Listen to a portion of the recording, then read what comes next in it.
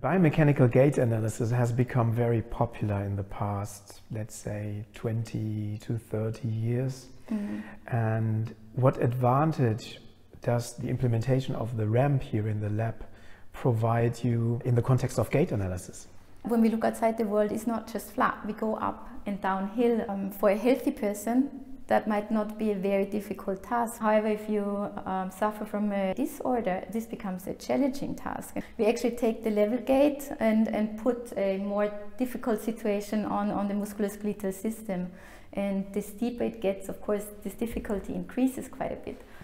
So we might be able, with walking up and downhill on the slope, to actually detect deficits that we do not see in level gait. They might be seeable when we go up and down the ramp.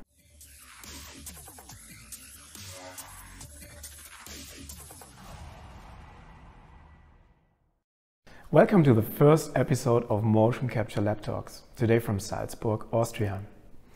It's an honor to have an outstanding scientist. She is using motion capture in the context of biomechanics of joint loading.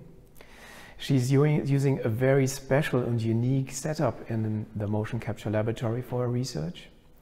She is supporting and guiding the further development of the ISBS community.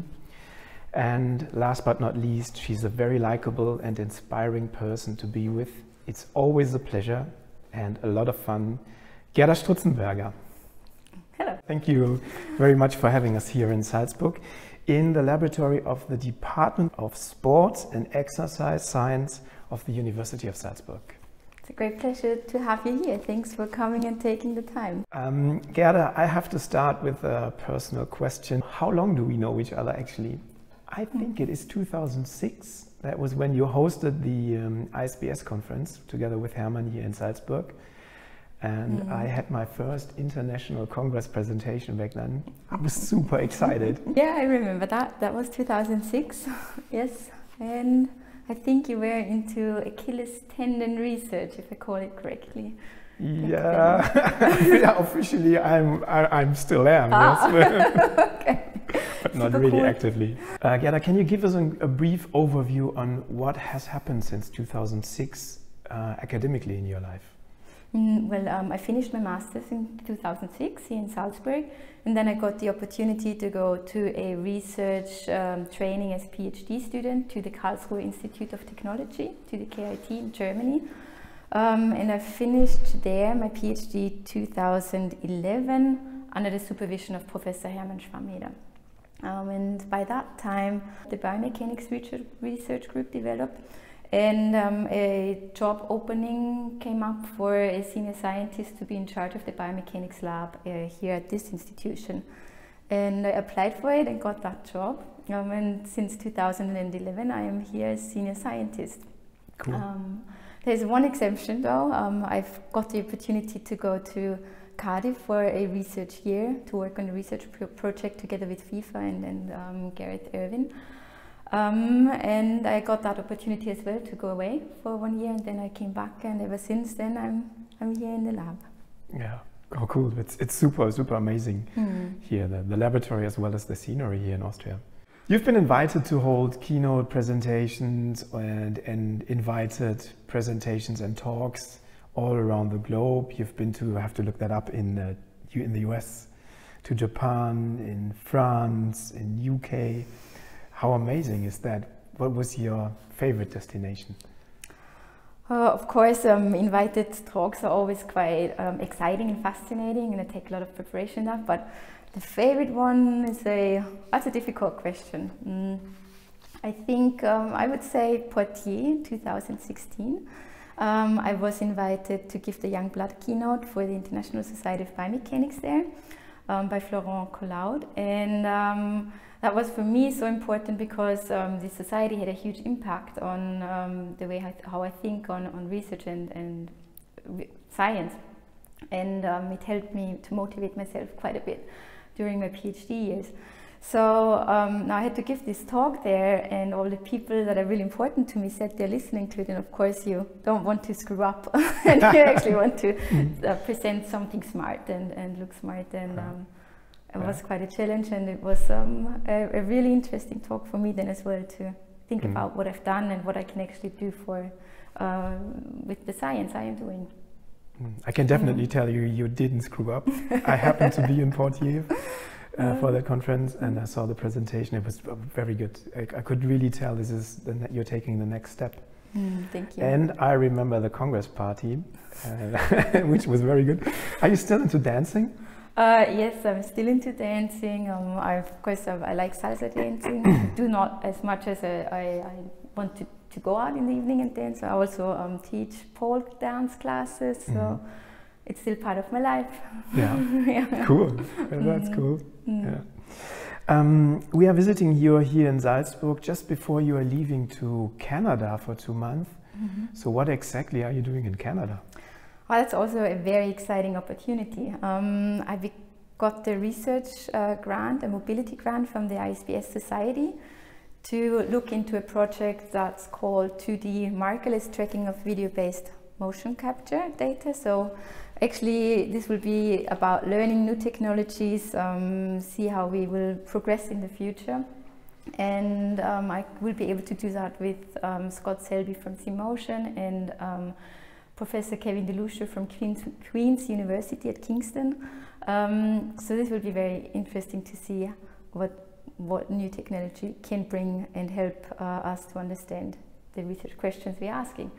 And hopefully I will also be involved in a project with dynamic X-ray, looking into the bone movement of a population that is affected by knee joint osteoarthritis. So this will be also another interesting way to look at things. A lot of things have happened since 2006, as we just heard. But whatever happened, you've been super loyal to the ISBS, International Society of Biomechanics and Sports community.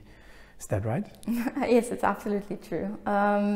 The ISBS Society has definitely made a huge impact on my research and on the way I think. It allowed me to establish an international research network. It allowed me to actually go to many different places, talk to many people, see how other places do things and approach their research questions. And of course, going to the conferences always was a huge motivation to present your own work, to actually think over your own work. What is the key message you want to transfer? The society itself is very supportive in a way that they actually give criticism in a way that you can develop further on. So I always thought it's a very good conference to go to, and for myself it helped me quite a lot and supported me quite a lot. So I actually have to thank Professor Hermann Schwammeder again for that, because he brought me into that society when he hosted the conference in 2006, as we've mentioned already. And I was a member of the organizing team and I ran like all the organizational aspects in the back. And so I got introduced into that society, and I was fascinated by the people, and also that more than 5 people do biomechanics, and suddenly you had this big international society actually working at the same things you do. That was really interesting and motivating for myself. After my PhD, I got awarded the Hans Gross New Investigator Award from that society, and I continued then on to work at the board, as a board member. I installed with the board team the mentor program for the students, so they can actually be mentored during the conference by a senior scientist, which now runs really successfully. I went on to become an executive board member as VP of conferences, which I've been doing now I think for the last 4 years. So yes, it has had a huge impact on me. And yeah. And you're also now creating the future of the ISPS with future conferences. Exactly. Yeah. I really like the ISPS society. It really motivated, inspired me to follow up working in biomechanics, or to stay in biomechanics. It's not only because it's really interesting and it's about the biomechanics itself, but it's also about the community, about the network, global community, yes. And it is really inspiring to meet the people. And I think the format of the ISBS conference motivates people to network and to be interactive, because yes. it has so much, it also has a focus on the social activities, which I think is really important to motivate people to work together. Very much so, I think also, and also people learn not to be afraid to ask questions, because you can't know everything by yourself. You have to collaborate more or less. Or for me, it made a huge impact, and I think it also does for the future generations of biomechanics or sport biomechanics people. Talking about your lab here, Gerda, the lab is not only inside of the lab, it's really unique. It's housed in an old part of a castle, and that's very special. Do you like that? Well, of course, the castle aspect is quite a unique aspect. I call this my queendom. But in a way, to be serious, of course, this is a special place to be. When we look outside, we have the nature, we have the mountains outside. The city Salzburg is just around the corner. So this is, from an environmental place, really, really nice to be.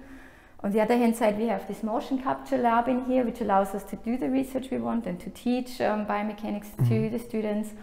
So that's a very unique setting, and I feel myself fortunate to be here and be able to work here. Can you give us an overview on the research and teaching you are doing in this lab here? My research development was developing two themes. The one theme is the sports biomechanics theme in injury and injury prevention and enhancing performance.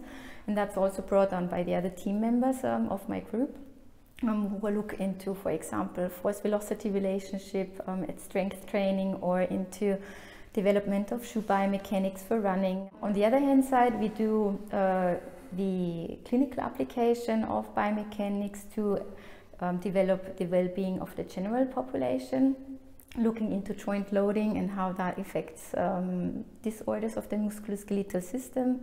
As example, for example, the amputee participants, obese participants, people that have osteoarthritis, and we try to investigate the underpinning mechanisms with respect to joint movement and joint loading. As for your research, what is your overall goal that you are striving for? What contribution do you want to provide to the scientific community? Oh, that's a big question. Of course, what's the overall goal? I think, of course, we want to understand the movement of either is it a sporting activity or activity of the daily living, and help the either athlete or the individual person to develop or to become either better sportsmen, to be a sportsman injury-free, more or less, and also to increase the well-being of the general population. We sometimes forget when we are in our scientific surroundings, we do deal with numbers and everything around, that actually the individual in the end is that what counts. So I actually want to make an impact at the end of the day, that the individual has a better feeling.